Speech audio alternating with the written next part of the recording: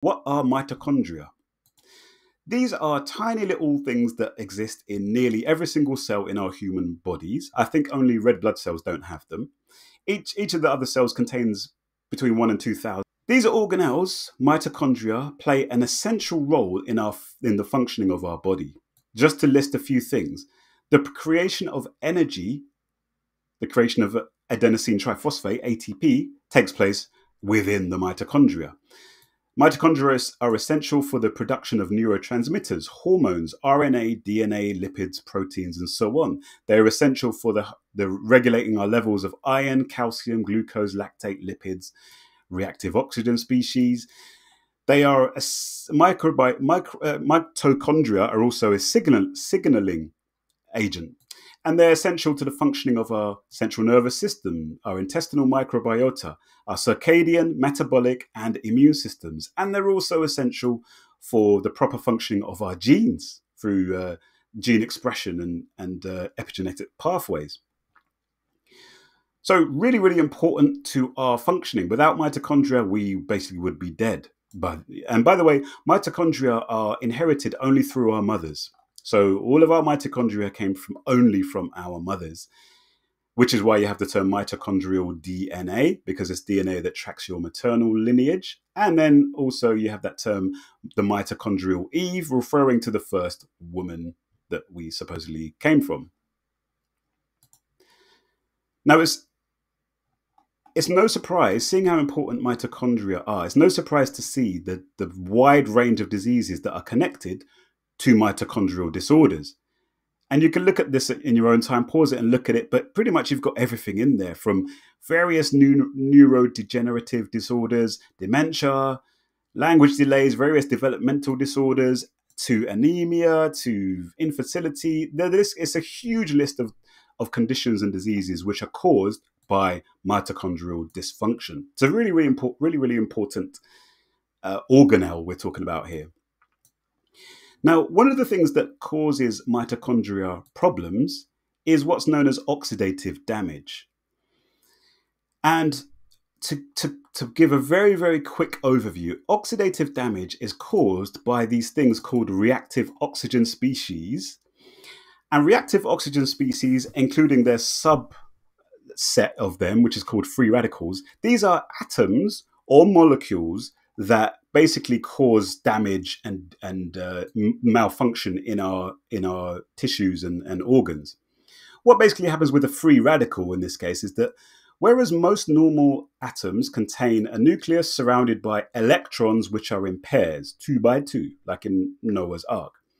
That's a normal atom. But what can sometimes happen as a result of some phenomenon that we're going to talk about in a minute, one of those electrons can be separated from the atom, and that can cause the atom or the molecule to become extremely reactive, and it will seek to go and steal an electron from another atom or molecule. And that is the root cause of oxidative damage. If that keeps going on, then the tissues can fail, the cells can die, and our organs can ultimately malfunction or fail completely. Oxidative damage, what causes oxidative damage? I think that's important to point out before we go back to the kind of chemistry of it.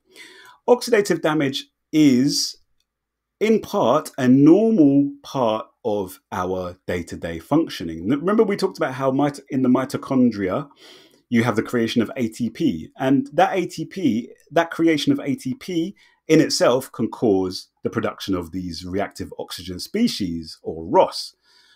Also, inflammation can lead to the formation of these atoms and molecules. Smoking, unsurprisingly, ionizing radiation, air pollution, and also ultraviolet light can cause the formation of free radicals, which is that's the association between UV light, UVB light in particular, and skin cancer.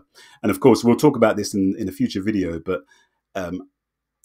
eumelanin is a hugely important molecule in the protection of us as humans from the oxidative damage that can be caused unwittingly by ultraviolet light. Now, how does our body deal with these reactive oxygen species and free radicals? Well, we do this through what are called antioxidants. I'm sure you've heard the term antioxidant before. A very common term. It's just part of normal kind of language these days. But very rarely do you hear it actually defined what they actually are.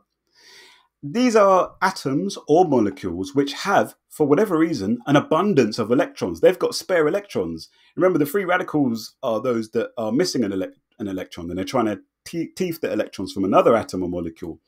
These antioxidants can actually donate their electrons to the free radicals and thus neutralizing those free radicals. That's what antioxidants do. One of the main things that antioxidants do, this is called redox, reducing the oxidation. And they do that by donating electrons to these free radicals and reactive oxygen species. But antioxidants also counteract oxidative damage in a number of other ways. They can just destroy them. They can completely consume them. They can bind to metals that are causing problems. Antioxidants are hugely, hugely important.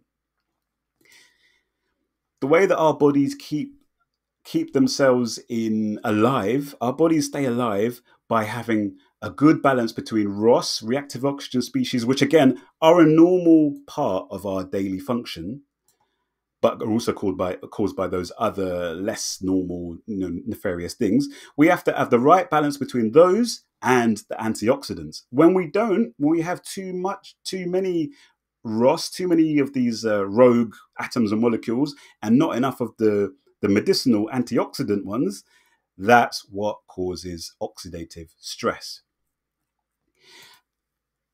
And it shouldn't surprise you to know that oxidative stress is the cause of a very, very, very wide range of very fundamental diseases, from cancers to heart failure, to arthritis, to HIV, autoimmune disorders, diabetes, preeclampsia, asthma, cancers. Hugely, hugely important. Our body's ability to defend ourselves against oxidative stress is essential if we're going to avoid getting one or more of these conditions. And this is where melatonin comes into play. Melatonin, as I said, is one of the most powerful antioxidants in the body, whereas vitamin C, for example, can counteract one of these ROSs, reactive oxygen species. Melatonin can counteract 10. It's a hugely important hormone, melatonin, and antioxidant. This is a list on the screen of just a few of the functions of melatonin. We've talked about the circadian regulation already, but look, you've got neuroprotection, retinal functioning, mood modulation, immunomodulation, which is modulating our immune system, anti-inflammatory, with blood pressure regulation, and we've talked already about its free radical scavenging and antioxidant powers. Now, what's really important to know is that although melatonin is kind of more famous for being the sleep hormone because it's secreted by the pineal gland at night, we also can produce melatonin in various other parts of the body. And this can be seen by this study here, where they got some participants to embark on some exercise in the morning. So, at a time where there shouldn't have been any circadian melatonin, no melatonin from the pineal gland. And they found that after just 20 minutes of exercise, the levels of melatonin in the blood skyrocketed up to way above the levels that they ever get at night as secreted by the pineal gland. And that continued throughout the exercise, which is a 4-hour exercise. The melatonin levels in the blood remained high, and they only started to taper off an hour or so after the exercise had finished.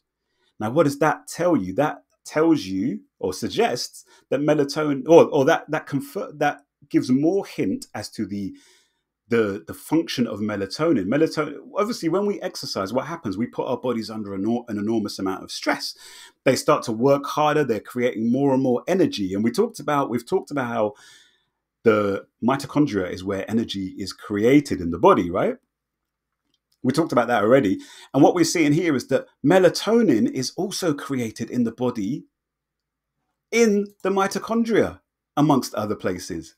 So during exercise, melatonin levels spike up. And where does this melatonin come from? Well, it's not coming from the pineal gland, because that melatonin is blocked from coming if it's daytime, if it's bright, as we talked about last week. Where do we get it from? Where is it coming from? Well, we can get it from food. We can also get melatonin from our microbiota in our skin, mouth, nose, digestive tract, and vagina, which is deep, but we'll come back to that in the future once I've researched that a little bit more. But as I said, melatonin is also created in our mitochondria. So that is a beautiful, beautiful synergy there, because we know that the mitochondria is where probably most of the oxidative stress takes place. So what better place for melatonin to be synthesized and produced and secreted than in the mitochondria, in order to counteract the damaging effects of that oxidative stress.